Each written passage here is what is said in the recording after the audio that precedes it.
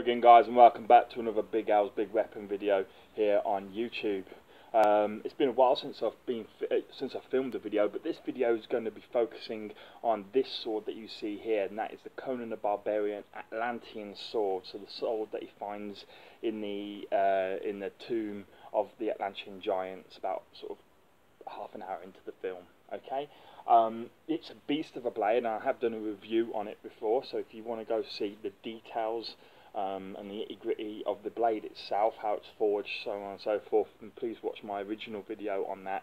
But this video is a follow-up on that, on my interpretation of how to fight with such a blade, because this is a very, very unusual blade compared to the sort of swords that you would find in a medieval historical period.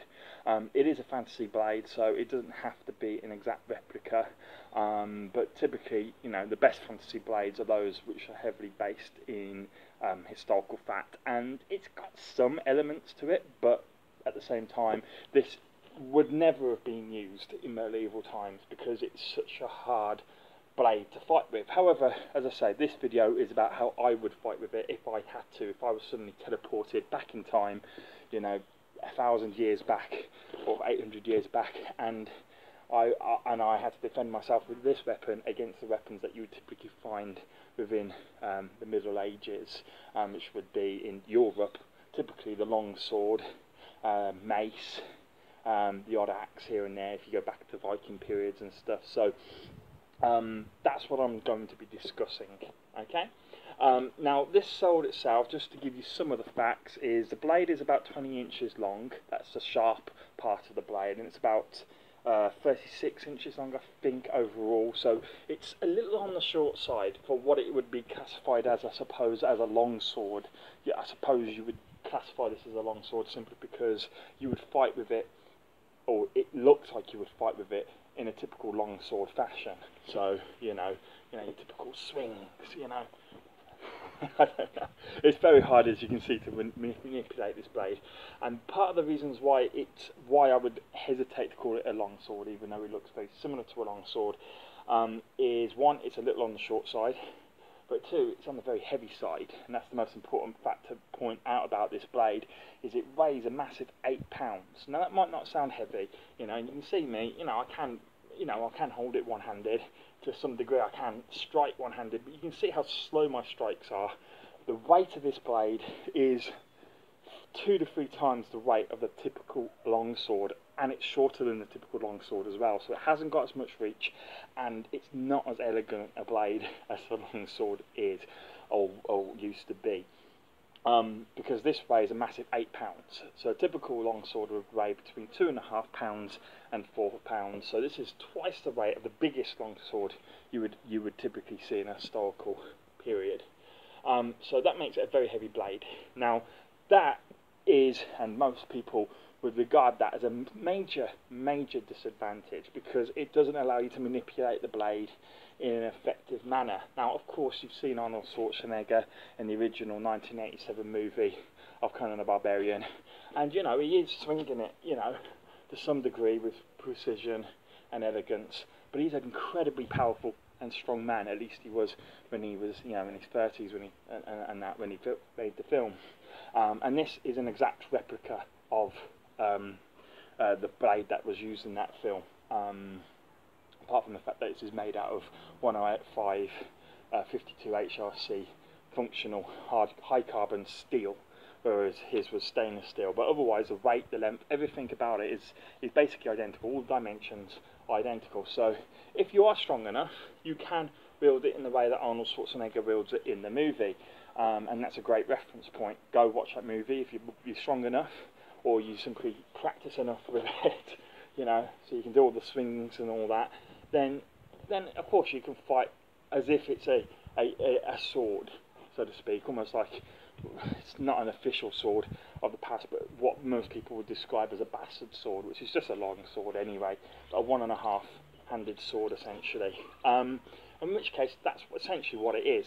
But my interpretation of how to fight with this, and what I would put forward now and discuss to some degree, I'm not saying I'm an expert on it or anything like that, of course I'm not, but you know, when I do it, it's going to look a little rusty and stuff, because it is awkward, and it's not like I practice with this. This is more of a display piece for me, even though it is made out of functional steel and could be used, you know, within a recreation setting. But despite that, my interpretation of the best ways to get the most out of this blade is to look at its weaknesses and turn them upside down. So its weakness, or its two main weaknesses, is its weight and its length. That is, if you were to use it as a sword. If you want a sword long enough to be able to put a big distance between you and your enemy. Okay, the longer the sword, to a point, the better. Now, if it gets too long, it becomes ungainly. It becomes closer to a great sword, which is not really a sword. It's kind of more like a pulse. I don't know. It's sort of its own kind of classification of weapon, but it becomes harder to use then, especially up close and personal. But to a point, you still want a good amount of length, because then you can keep your enemy further away. Basically, the longer your weapon, the harder it is for your enemy to hurt you, because you can keep them further away from you. Now, obviously, if they get within close range, you potentially got a bit of a problem with a longer weapon, but generally speaking, the longer weapon is the easier weapon to use. The other thing about the weight is that swords don't do their damage as such when they just hack into you, almost like you would use an axe or a mace. They don't really hack into you. They do to a point, but their damage comes from the draw cut. So as you hack in, as you draw your blade back towards you, the sharp cutting edge of the sword cuts deep into the flesh. Okay, and that's where the biggest damage comes from a sword. Now, you can still do that to some degree with this weapon, as I've just kind of, you know, displayed to some degree. But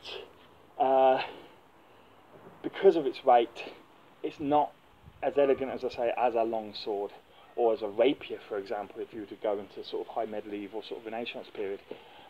You know, it's nowhere near as maneuverable as those weapons, because those weapons, they can be moved very, very quickly to get to a part of the armour that's weak, and then you can deal with the cutting blow, or they can use the point of the sword if you're going up against armour, and you can find the weak spot of the armour and thrust into it with a degree of accuracy.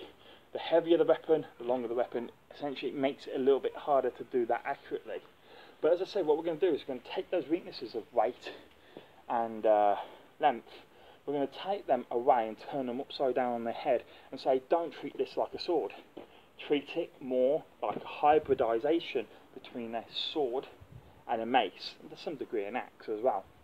Now, at range, I would say wield it like an axe, like a Dane axe, to be more precise. Now, you can't do it to full extent, because the haft on a Dane axe is very long. My hand would be able to come up here very easily on a Dane axe, because I have two Dane axes. I have one that I bought, which is 5.5 foot long. That's the haft itself. It's the best part of 6 foot long, and I've got another one which is just a tidbit under 4 foot long, which I made myself, which is a very, very dangerous weapon, because it's still a long weapon, but it's very manoeuvrable, very easy to manipulate and attack from all kinds of angles. Very good for one-on-one combat ultimately. Whereas the very long Dane axe, which is about as long as Dane axes got, would be very useful on a battlefield setting if you were supported with shield and sword kind of, or shield and spear guys, because you could hide behind a shield wall and just swing your axe over the top kind of thing. But that's a whole different thing, a whole different discussion. In regards to using this, I would still say you can to some degree use it like an axe, because the weight is so, you know, I mean, it's actually very well balanced. It is around the hilt, but it's so heavy regardless that the impact of the force, along with a cutting edge, means that you're going to be able to cleave through opponents that are unarmoured or very lightly armoured, i.e. not chainmail and not full plate. This will do devastating damage, and it would do some high impact damage even against chainmail. It won't cut through the chainmail, because you can't cut through metal with metal, but it would have such a large impact force, you could break like the clavicle or the arm or anything, you know, whichever bone you hit would possibly shatter when you hit someone with such a heavy weighted blade.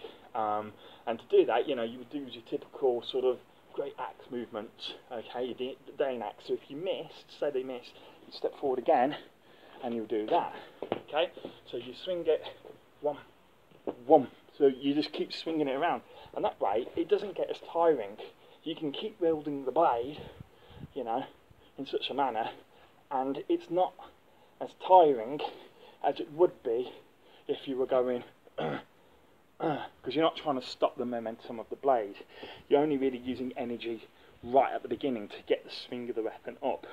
Now don't get me wrong, I know you guys will be on here saying that's major telegraphing, people know you're coming, but you could throw some kind of feint. It's still manipulate. You can still manipulate it to a point, or if you're going like that, you could still bang, come down and hit him with the pommel in a similar way that you would do with an axe shaft. Hit him with the end of the haft. Not as good for that because it's not as long, so you have to really step in to hit them.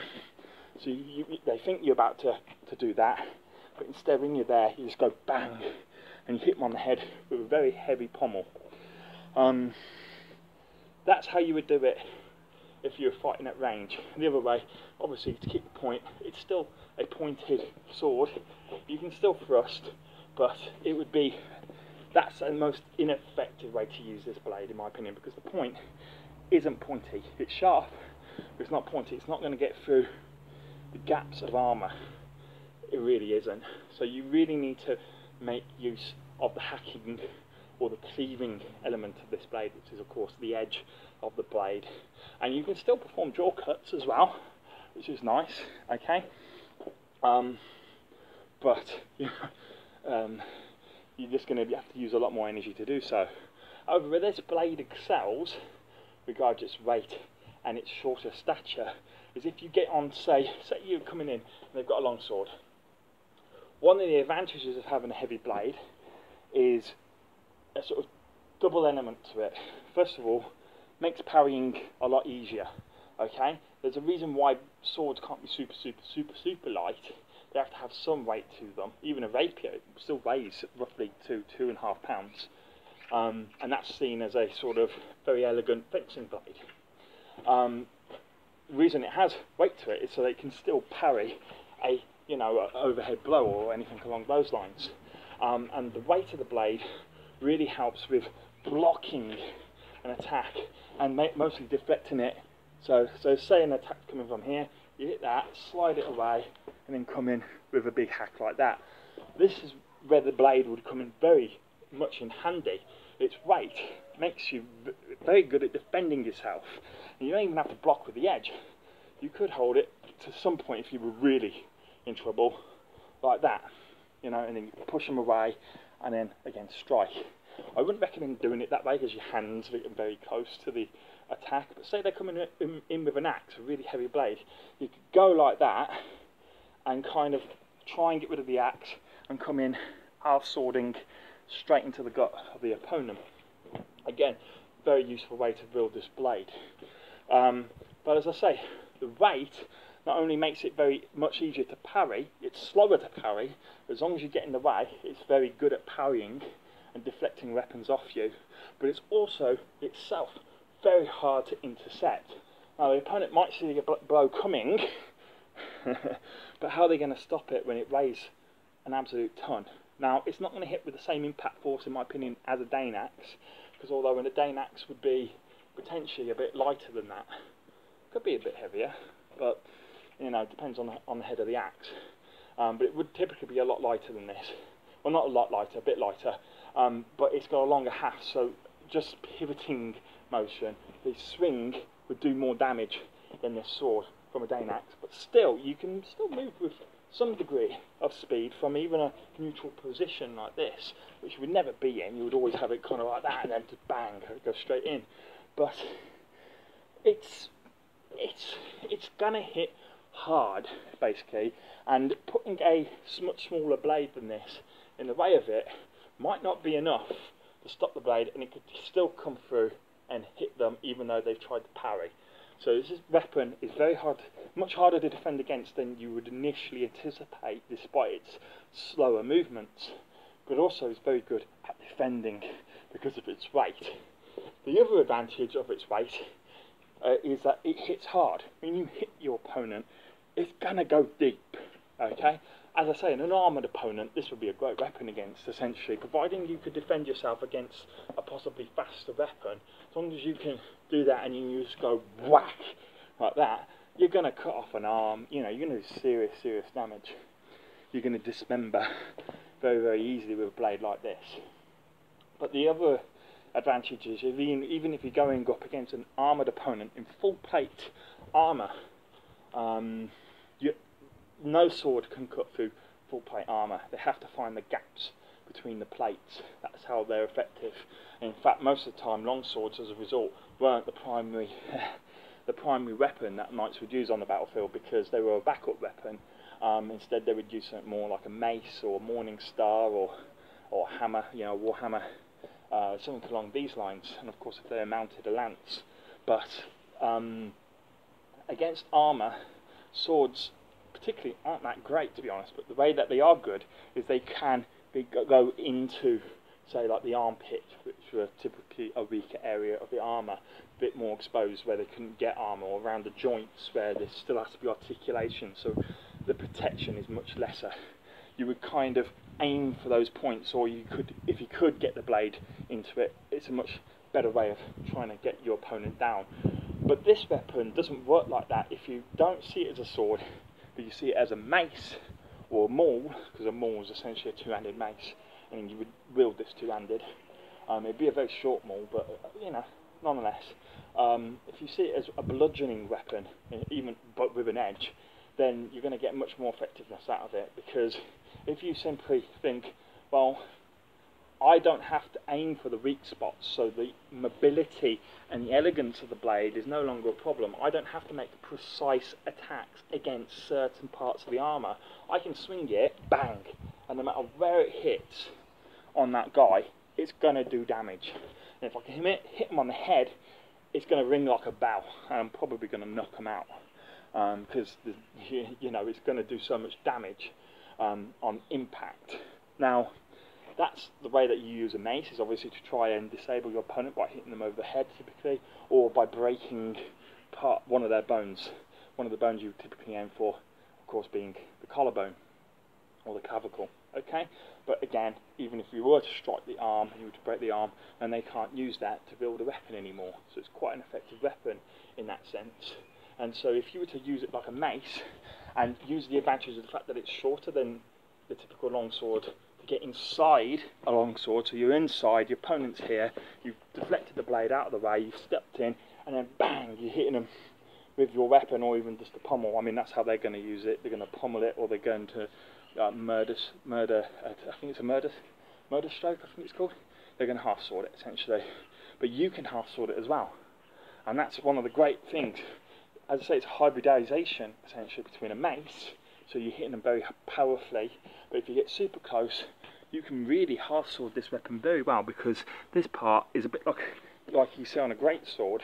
It's blunted, and so you can half sword this, not that you need to, because the steel isn't going to bend.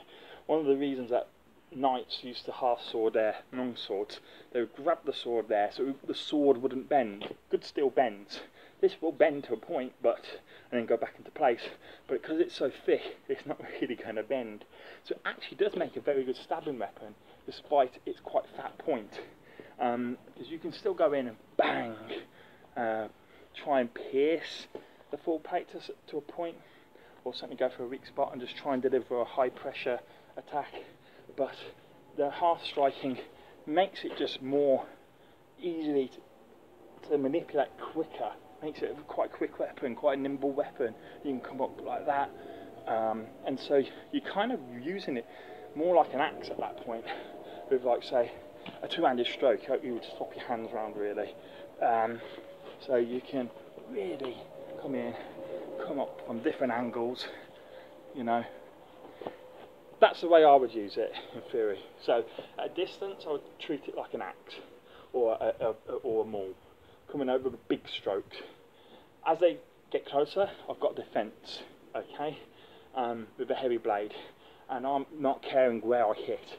That's a good thing about this blade, is you can swing and not be very precise or very elegant with your attacks. If you're an untrained swordsman, you're not going to get to the weak parts of the armour anyway. It takes decades of practice to be able to, one, get the knight to expose his weaknesses, because that knight's going to know where his weaknesses are, but to kind of put him in a position where he suddenly exposes his weakness and get to it before he can reset his defence.